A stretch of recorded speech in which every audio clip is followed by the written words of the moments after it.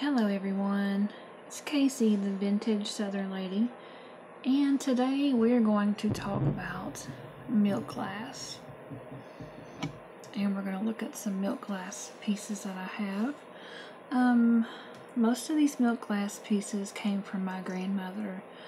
I think I've only purchased maybe 2 of them, and there's a lot of misunderstandings and misconceptions about milk glass.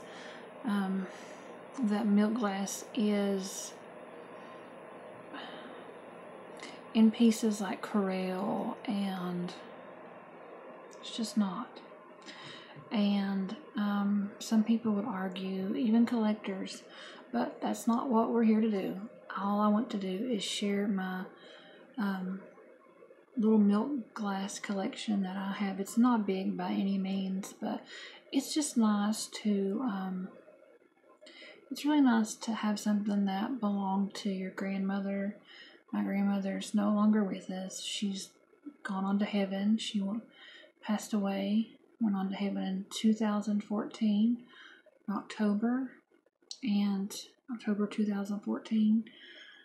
And we're going to take a look at some of these pieces here and see what you guys think. I do believe there's different qualities of milk glass, from the weight of it to its color, and we'll look at some of that during this video. Alright, first of all, I will start off with the Goodwill, the pieces I picked up from the Goodwill milk glass. And we'll start this piece right here. Goodwill milk glass. That's what it looks like on the bottom.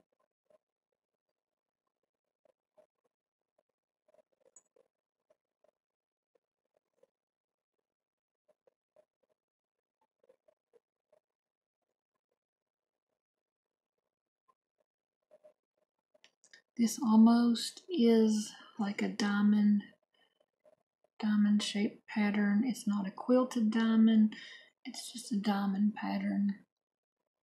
And it's not the cleanest. It's been kind of stored away, so it's a little dusty. But there's no markings on this one. I'm not really sure who made this one. If you guys know, you can always leave a comment and let me know. It's a cool piece. It's heavy. It's not the widest color milk glass. I'll show you in a minute what I'm talking about. Okay, the next piece, milk glass. This one is from the Goodwill as well. This one is actually pretty cool.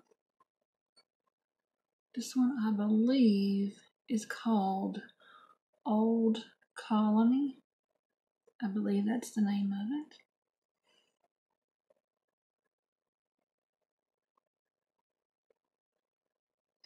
Just noticing that blue color it has to it. Do you guys see that? A certain way I hold it, it's got this grayish blue color showing up.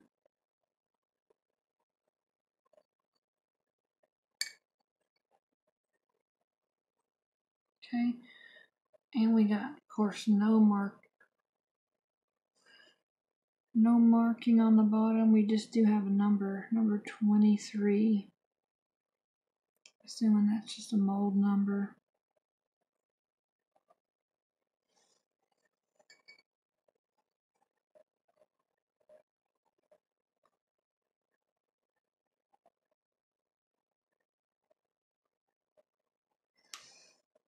But these do come in a couple of different sizes. This one, it's in okay condition. There's a couple of places. See if I can find it.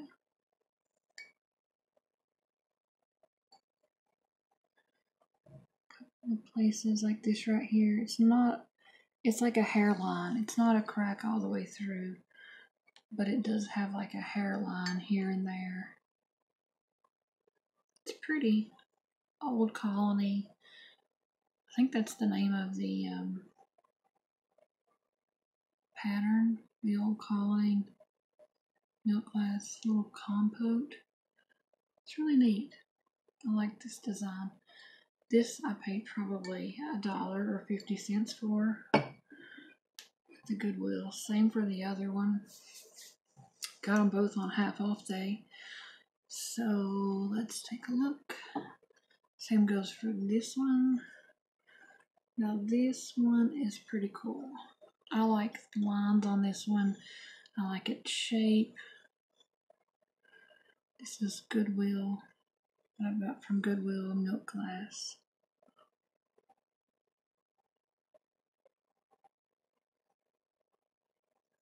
Does have now there's more of these. This one is of course in the shape of a pear, and I think it comes.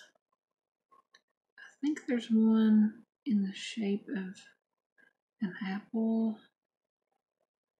I don't know. I can't remember.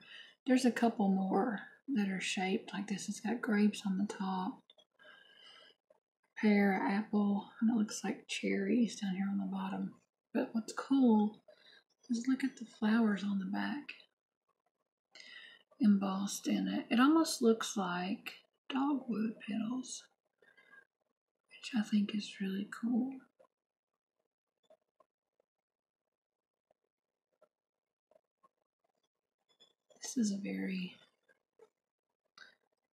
This one I may put on eBay for sale. Not 100% for sure. The Old Colony, this one maybe, and this one maybe. There's one of these for sale on there. It's been for sale forever and it still hasn't sold. That's the thing about milk glass. If you have some really cool design, like really sought after good pieces, they're gonna sell for pretty good money. Now's the best time to buy milk glass. If you like it, you're a collector, get on eBay and buy it. It's the best time.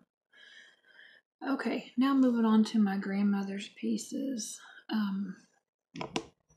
Let's take a look at, I'm going to start with this one.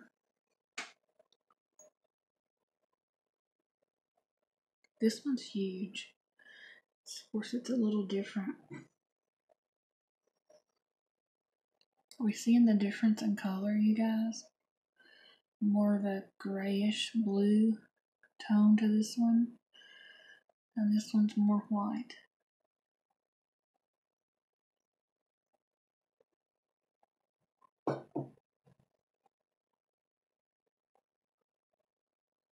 It's got a pretty cool design on it. And nowhere that I've seen any kind of marking. I'm not seeing any markings at all on it.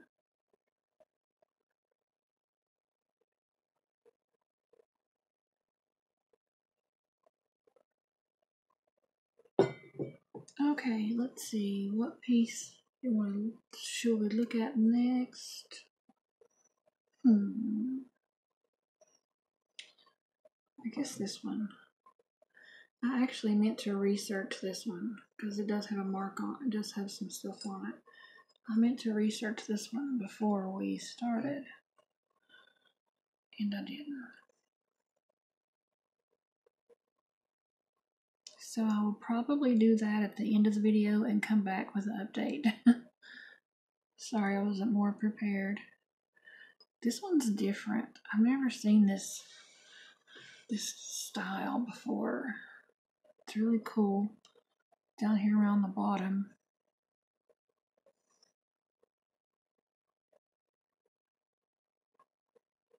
Now this one, if I hold it up to this light in here, it does have that kind of yellowish orange, what they call ring of fire. Some people say that's not always 100% true, that not all milk glass has that. Okay, so the bottom says the letters E, O, Brody Company, and the letter M, 2000, Cleveland O, USA, number 2. All right, I will do some research on this piece, and I will have an update. All right, let's see. Kind of want to save those for last. All right, we're going to go with this one. This one is a little bit dirty, but this one's rather big. It's the bubble pattern. All these belong to my grandmother. It's really cool.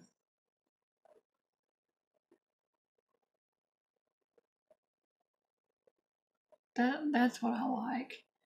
How you can see those bubbles when some light shines through it. That's pretty cool.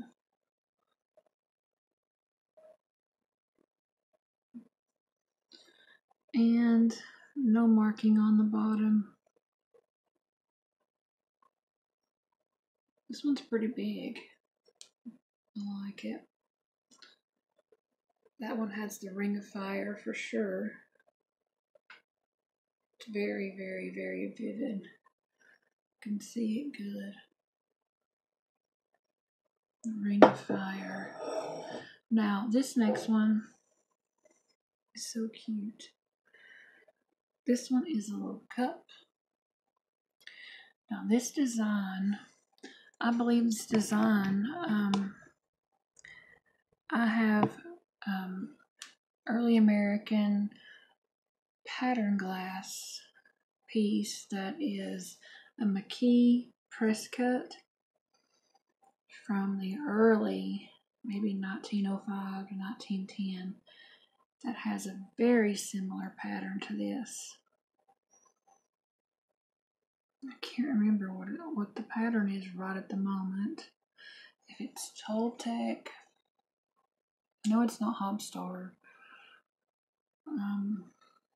It's for sale on eBay, and I can't even think of what it is. I want to say Toltec, Toltec, and it's very, very similar to this design here. Very similar. And this is just so cool. It's really cool to have this. Belonged to my grandmother. How often do you see these little milk glass cups like this? I haven't come across them much. I haven't. Let's take a look.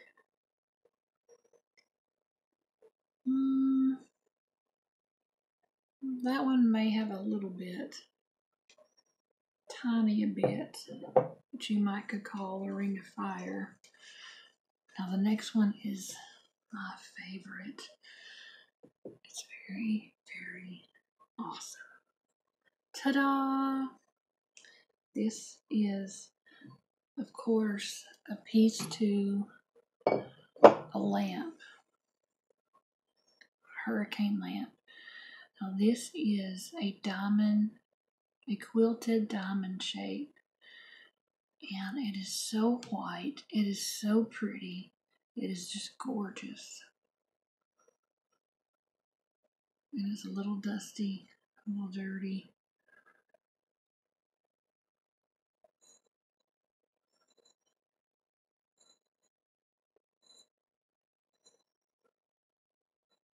Yeah, it is just so pretty. Let's just do it up close so you guys see that quilted diamond pattern? Now,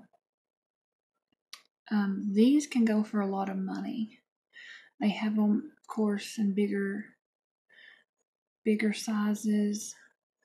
This quilted diamond is very much sought after. This is very white. Let's take a look here. You see how much whiter? Goodwill, my grandmother's. I like to compare the different,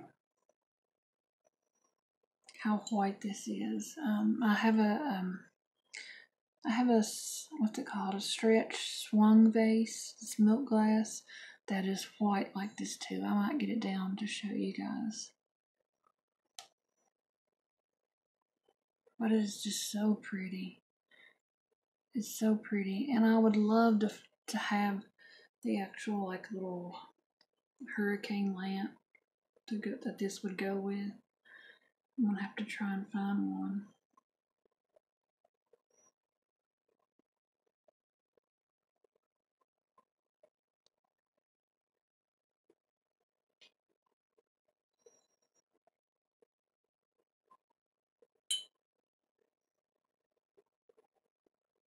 That one's kind of hard to look for the ring of fire because the way it's made.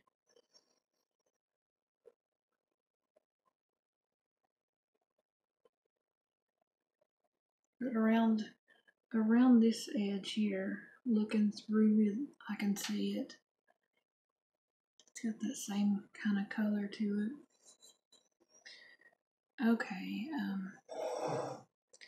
I am going to get that swung vase down so you guys can see it. Hold on one moment. Okay.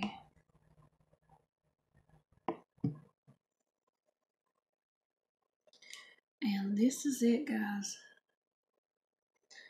It's got the hobnail, stretch, swung vase, and milk glass. This is really cool. I actually bought this on eBay. And I think it was big. Yeah, it was an auction. I want to say I paid $12 for it. It wasn't much. The shipping. And I do remember the buyer I got this one from. And it was called Hinds Finds, like Hinds Finds. And just super cool. I was wanting, I'm going to find a blue one. I'm hoping to find one by Ellie Smith that I can sit with this one, but just detail. It's beautiful, beautifully white. No mark on the bottom. None whatsoever. Let's take a look at this one. This one's dirty in the bottom, so it's kind of hard to tell.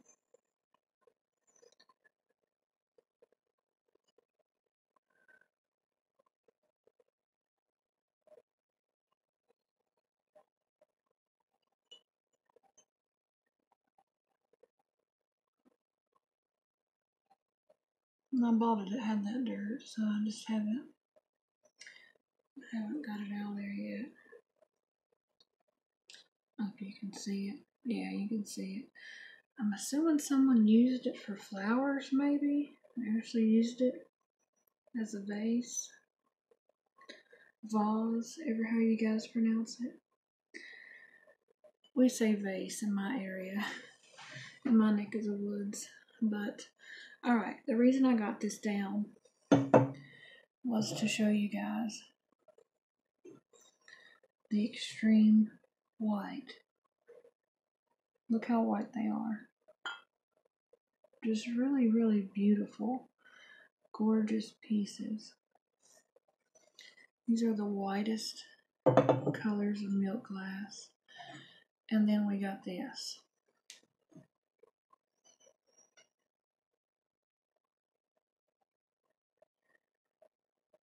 Different colors.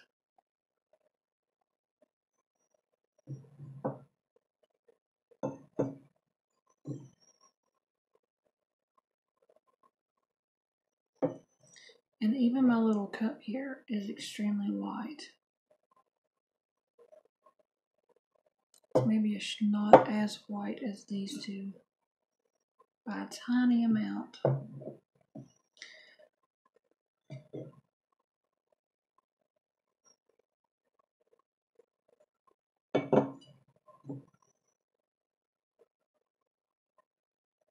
Okay, now I'm not an expert. I'm not an expert in anything. I know, I'll say it this way, I know several things about many things, but I'm not an expert in anything. So if you guys know who made this, comment and let me know. And if you guys know, I've looked on eBay and I've not found the rest of this lamp. I would love to have the rest of it because this was my grandmother's and we never found the rest of it. And I would like to have it, just, as a sentimental thing.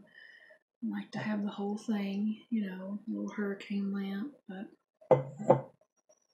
okay, I think that's going to be it for this video.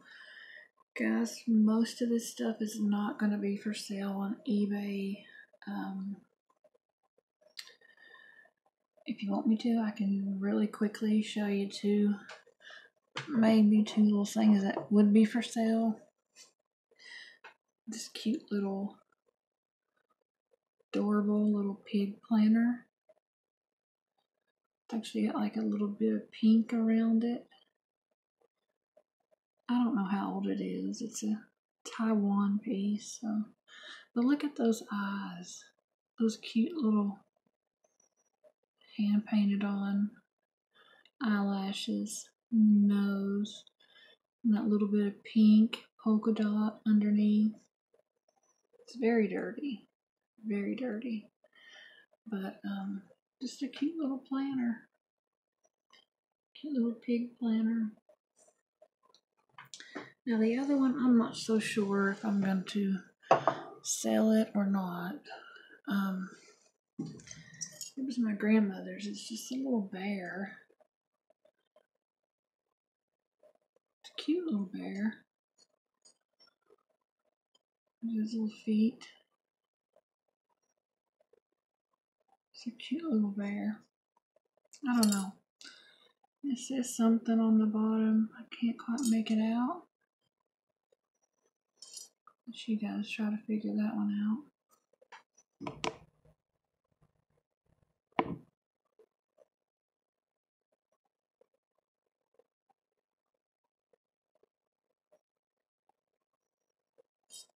Okay, maybe. That might be for sale on my eBay.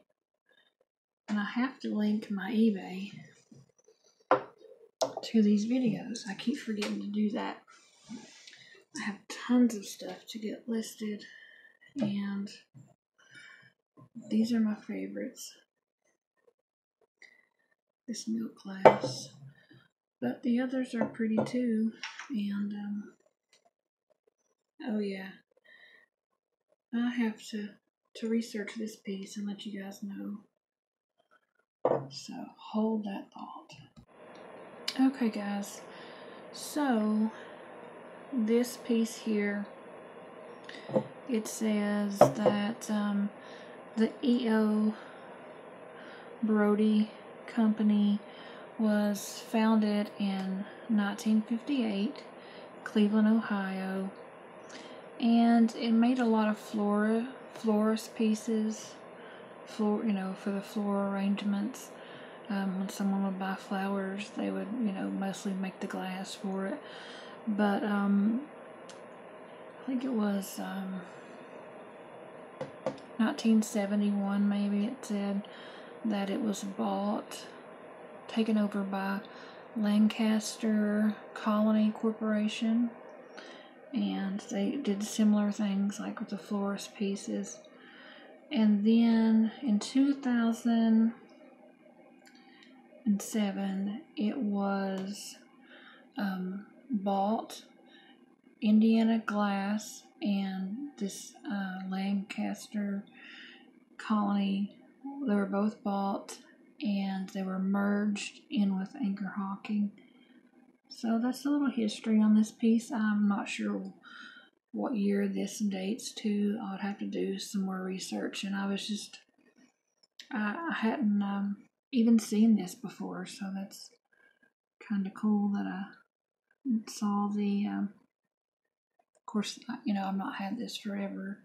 This piece right here, my mom gave it to me. That was my grandmother's recently. So it's interesting to know to find out about the pieces you own.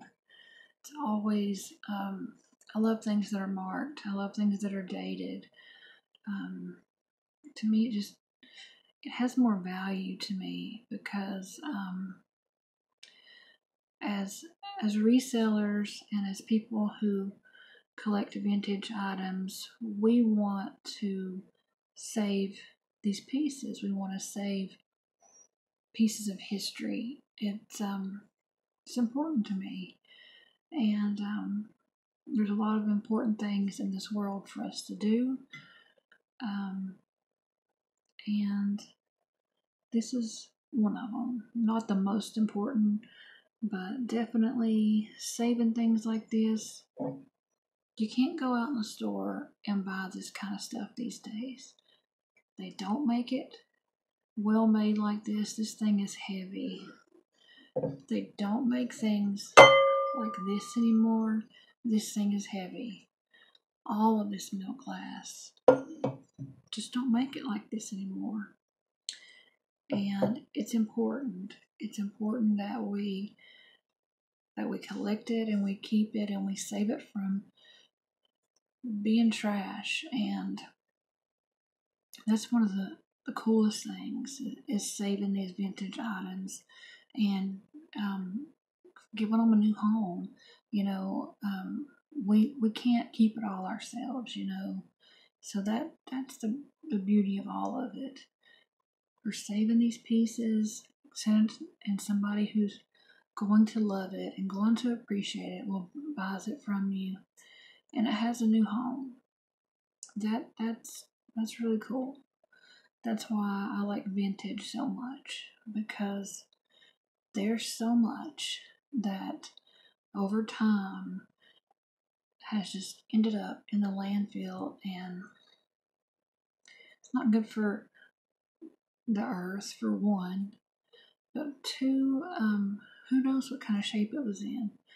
A lot of people just throw things out, and which, it's theirs to do with what they want to, but my generation and the generation below me, and a lot of older generations, it's not just the younger people. The younger people, my generation, are starting to appreciate vintage, but there have been collectors and people who love vintage items and antiques for years, many, many years. And, it used to be the Victorian era, and everyone loved that stuff. Now it seems, the mid-century, modern, atomic 50s, and that stuff's popular. Even some 70s stuff, is being popular. But I thank all of you who do this, who save these pieces from being broken or destroyed, and reuse, repurpose. It's something that we should be doing. And we have way too much trash as it is. And when you can find quality made things like this, it's awesome. And I'll tell you why. My generation, we grew up in the plastic industry. We grew up with Tupperware. I'm not down on Tupperware, but everything that we grew up around, there were hardly no glass. It was all plastic. And honestly, I believe with all my heart, my generation is so sick of plastic. That's why I believe glass is making a huge comeback, and that's one of the reasons why. Because everything was plastic. Everything. And yes, I know plastic is good and everything, but we didn't have when we were growing up. You know, if you grew up in the 80s and the 90s, or especially even after that, it's even more plastic. So when we, you know, see all this beautiful glass, we're just amazed by it, amazed. And I didn't mean to get on this rant. I just wanted to thank all of you guys who are collectors, who are out there um, picking and finding these items and giving them a new home. And I want to thank everyone who shops on eBay or whatever platform you shop on that has these vintage items. Thank you. Thank you for seeing value in this stuff and realizing, you know, we're not going to get this kind of quality nowadays. We have a lot of junk made in China, stuff that just falls apart and doesn't last. Now, I have no idea how old this is. I'm assuming very old. I'm assuming this is probably at least 50 years old, maybe older. And look at it. It's not broken. There's no cracks. There's nothing wrong with it. It's just crazy how this stuff was so well made and it still lasts. I have no idea. I think these were popular in the 50s. This is mid-century modern style stuff. We're in 2020, folks, and this stuff is still around. So that's why, I mean, you can't beat it, you know. You just can't. The stuff that we buy in stores, we're paying $40 for plastic junk that's gonna break and gonna fall apart, and we'd have to buy it again in just 6 months, maybe 6 months, or if it lasts a year. So I don't know about you guys, but I'm sure you are too. That's why you're watching this video. You have a love for this stuff and appreciation for it. You're a collector, you're a picker, and you want to save these things. And I feel the same way. But I would much rather get on eBay and find something that's going to last, something that's durable and will hold up, than go pay. And the price on eBay is nowhere near how much it costs in a store. So, I'm very grateful for eBay and for pickers. Thank you to all the resellers out there. Sometimes, people have their opinions about resellers. To me, they're doing a great thing, finding all these vintage things and giving them a new home. I mean, this stuff will end up just wasted in a landfill. Now people are getting to use it. Like I said, I would much rather pay, I don't know, this would probably sell for maybe $10 or less.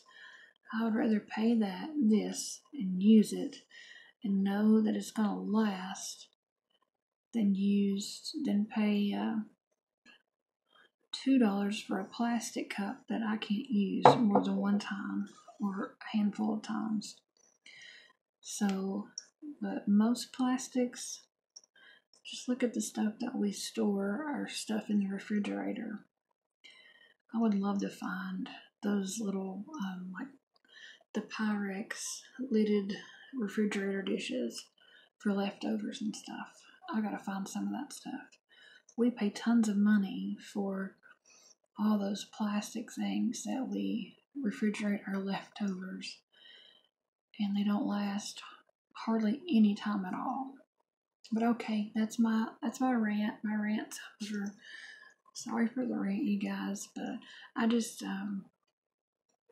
have a passion for vintage, and I hope you guys do as well.